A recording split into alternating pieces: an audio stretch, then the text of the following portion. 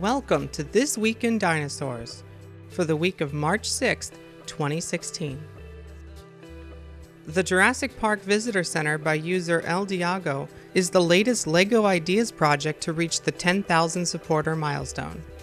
LEGO Ideas is a program where anyone can submit their concepts for new LEGO sets, and the users vote on which ones they like best.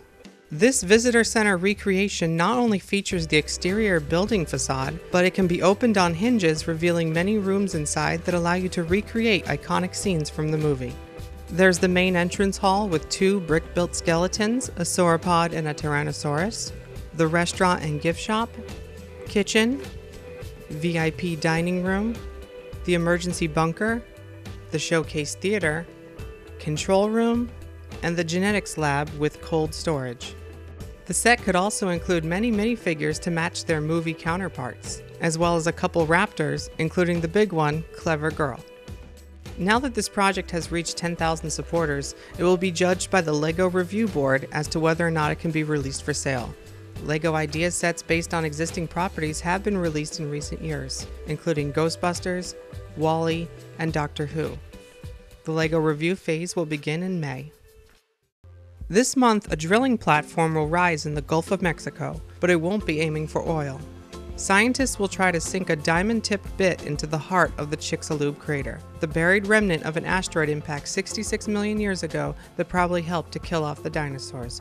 For 2 months, they will work day and night, drilling further and further down, looking for changes in rock types, cataloging microfossils, and collecting DNA samples. As the drill approaches the crater, 800 meters down, scientists expect to find fewer species of the shell-producing animals that make up the limestone, because life was just recovering from the impact. Some scientists think that the carbon dioxide released by the impact would have acidified the oceans, contributing to the extinctions. So the drill team will look at whether seafloor animals just after the impact were species that tolerate low pH. The main event, though, will be reaching the peak ring. Peak rings abound on the Moon, Mercury, and Mars. On Earth, though, there are only 2 craters larger than the Chicxulub crater, but they are so old that the peak rings have eroded away. The team is interested not just in the structure of the peak ring rocks, but in what life they might host.